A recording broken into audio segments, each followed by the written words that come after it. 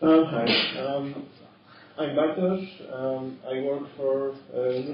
We are a development workshop with agile environment. We are doing extreme programming in development. I've been working in extreme programming for the last 5 years on small and big projects. And one of the core practices of test-driven development is extreme programming is test-driven development. It's basically you write for the functionality you want to implement, you write the failing test first. Then you implement the code and make sure that the tests are passing.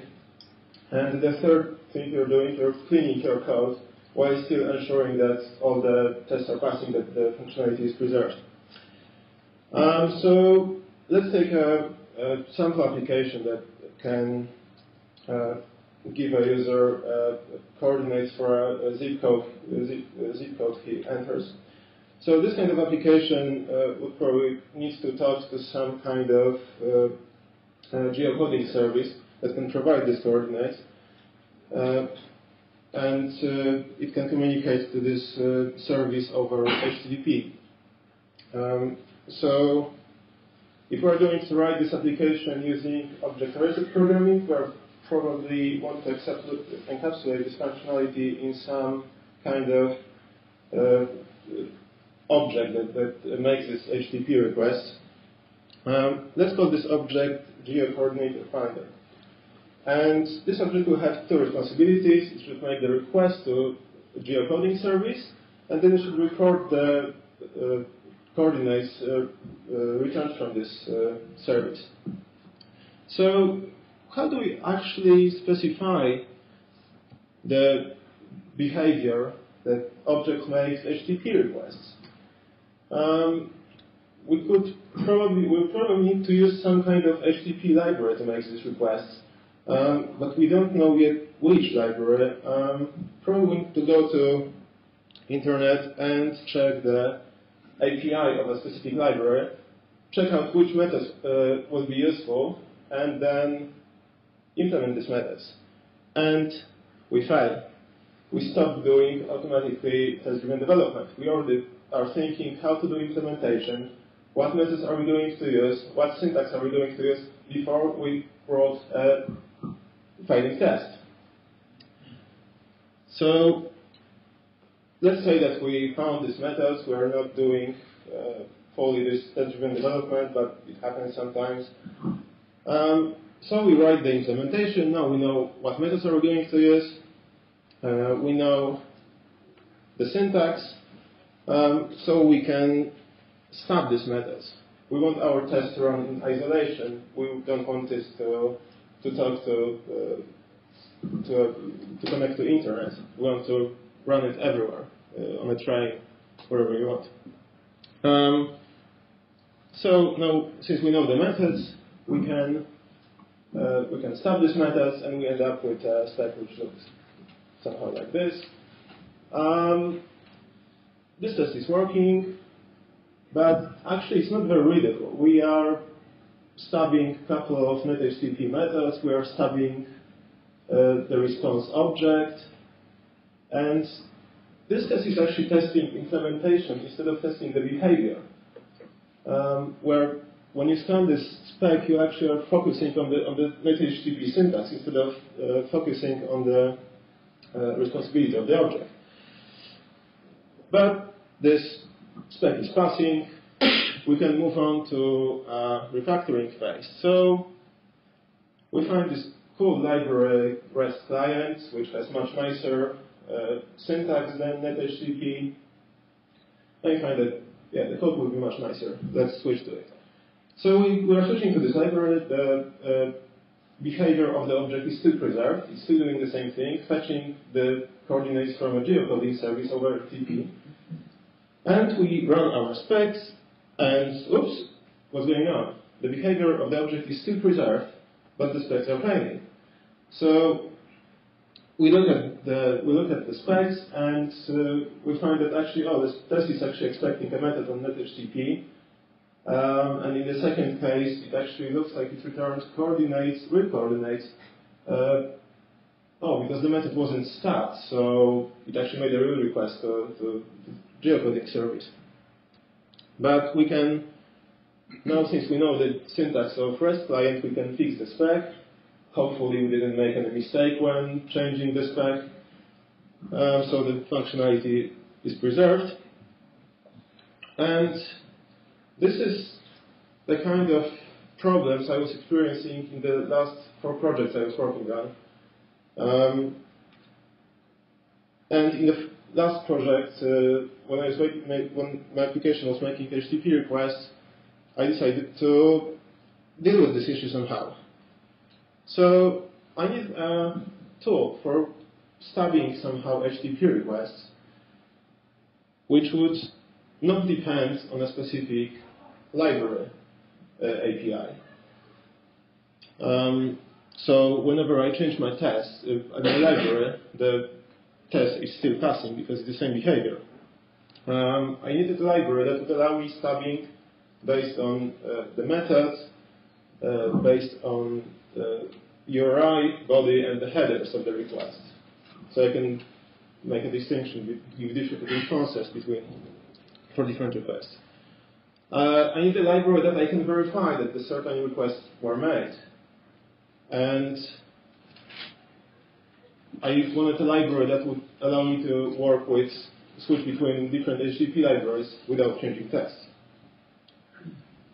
So I wrote WebMock. And with WebMock, if we start again doing TDD of our GeoService application, the test will look like this. We are first stubbing HTTP requests with this DSLE syntax without actually focusing on the specific method we are going to use in that HTTP library. We are not thinking yet what kind of API call to the library I will use. Then we can verify expectation of that the certain request was made. And I'm still not checking that that I called specific method on the library. I just want to make sure that the request over HTTP was done. I can also specify this in a different way, in the following syntax. And when I run the spec, the test is still passing. So then I actually find that there is this full HTTP client library that is supposed to be much faster than NetHTTP. So I decided to change my code to use this library, and the behavior of the object is still preserved, so the test should be still passing. I run my spec, and it's passing fine. So what if I want to use test unit? Not everyone is using RSpec. With test unit, you can actually use the following syntax. The stubbing is the same. The only difference is assert requested, which is more like a test unit way of writing expectations. You can use WebMock with Cucumber. This is the way of disabling NetConnect. This will ensure that WebMock blocks all the connections to the real network. And if we take this this Cucumber story, it has a step here given GeoService report certain coordinates. We can implement this step in the following way. So we just stub HTTP requests to the using WebMock. And it's especially important that this is library independent, because usually when we write Cucumber stories, we don't care about the object model of the application yet. We just want to specify the behavior of the application, and then we'll switch to designing phase of the application. So what are the other things that WebMock offers? You can match your requests based on request body and request headers. So this will only stop requests that match the following body and headers, and you can also expect certain requests with certain body and headers. As you can see, these two have different syntax, but actually WebMock will normalize them and will find them equivalent. WebMock has also smart URI matching. So let's take this non-escaped URI, and WebMock will actually find it equivalent to all the following URIs, with scheme or without scheme, with port specified, without port, escaped URIs, non-escaped. For WebMock, they're all the same, so you can make requests with any way you want. You can also match URIs using regular expressions. On this slide, you see the code that will match any requests with example word in the URI. It supports basic authentication. You just need to specify user info in the URI you are stubbing, and it will match all requests with basic authentication with the credentials specified in the URI.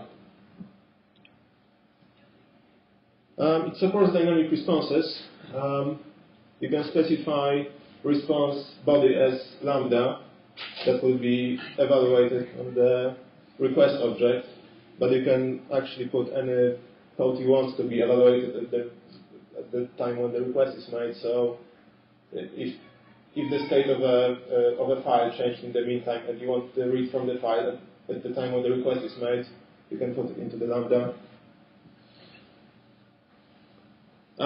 Currently it supports two HTTP libraries, NetHTTP and HTTP clients, but because it supports NetHTTP, it also supports all the libraries that are based on NetHTTP.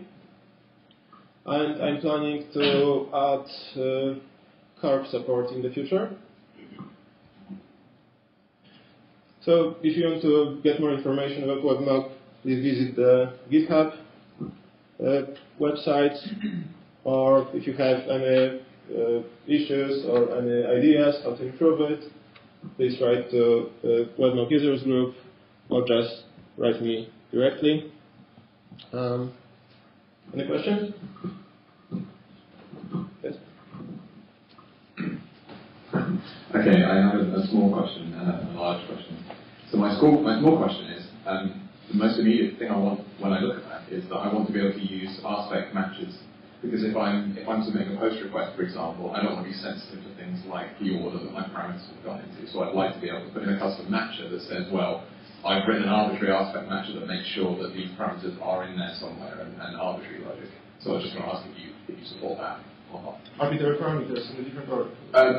Well, that's an example, but I mean more specifically, if I wanted to check that the body of the post has some property, then I would want to be able to write a custom RSpec matcher that I could, instead of putting a string in, I would want to put in a matcher object, which then uses the standard RSpec mechanism for evaluating whether that's a match or not. Yeah. So all the requests that you register when you're subbing are actually a request signature object that you can operate in, so you can write matchers against this signature objects. So it's actually quite easy to add any new matchers to WebMock. Great. Any other questions? Just a simple question: how does it compare to To FakeWeb. Okay. Yeah. So how does WebMock compare to FakeWeb? So I started with FakeWeb. I wrote my code with using FakeWeb first, and FakeWeb doesn't support stubbing requests based on body and headers, and this limited me in stubbing post requests, for example. And also, FakeWeb doesn't support matching requests and setting expectations on the request. There is a FakeWeb matcher written by Pat Allen. And it works quite well. The only problem that FakeWeb domain is based around URI. So you're stubbing URI. In WebMock, you're stubbing requests, which has body, headers, methods, and URI. And so FakeWeb matcher also has this problem that you can only match against URI. And the main problem I had was stubbing post requests. So I tried to extend FakeWeb in the beginning, but the architecture didn't allow me actually to extend it how I wanted, and that's how I decided to write WebMock. But actually, if you take a look at WebMock code, it has a couple of similar concepts that I took from FakeWeb. So we ran into trouble when we were using FakeWeb because we didn't want to stub out all of our Solr searching, but we did want to disable any net connections, so we get alerted if something hadn't been stubbed out right. How would you deal with that in WebMock? So you just stub only certain requests? Well, we want to make sure that it doesn't make any external requests, but still give access to a certain service such as Solr. Well, okay, so it's actually the same as in WebMock. You can use a method called allow net connect that allows you to access the network, but you actually have the same method in FakeWeb. It allows you, so only the requests that are stubbed will be actually will return stubbed responses, yeah. But only other requests that are not stubbed will make a request. But what if I've forgotten to stub something else? Well,